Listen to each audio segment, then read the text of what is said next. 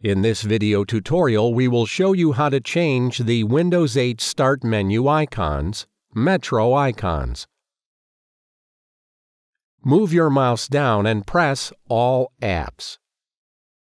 In the following window, right-click on the icon you want to change and choose Open File Location.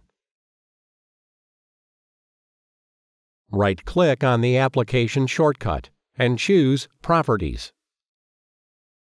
In the next window, click Change Icon. And in the Change Icon window, select the preferred icon and then press OK. In the Main Properties window, press Apply and then OK. When it's done, open your Metro desktop. And, as you can see, the icon has been successfully changed. Leave comments and send your questions to our email.